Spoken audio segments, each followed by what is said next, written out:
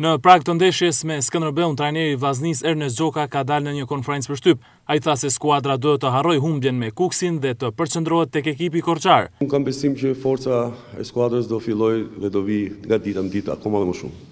Gjoka foli edhe për mbështetjen që ka patur nga ana e kryebashkiakës Vllaznia.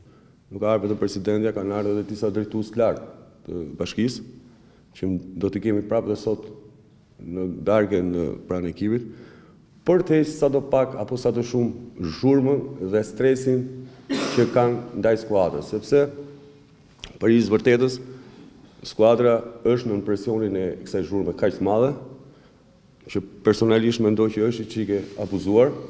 Në përballjen me korçarët, Vllaznia pritet të prezantohet me ndryshime të formacionit. Mendohet në futboll është skema, se si do lush.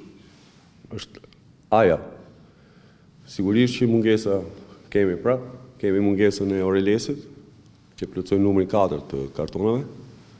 Kemi pas 3 ditë të smur me grip Erion Vucajn, ka bërë vetëm 2 ditë stërvitje, dhe ato stërvitje s'kan qenë plota, por sigurisht që për Dielen do jetë ndoshta edhe në stol për të dhënë atë maksimumin e tij. Kemi edhe rikthimin e Olsi Gocaj që gradualisht po qen betur.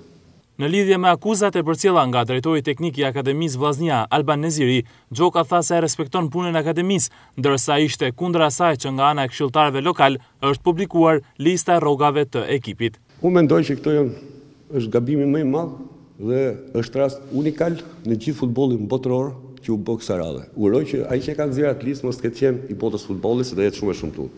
Në mbyllje, tekniku kuqeblu premtoi se me Skenderbeun dhe në vazhdim rezultatet do të vinë në rritje për ekipin e Vllaznisë.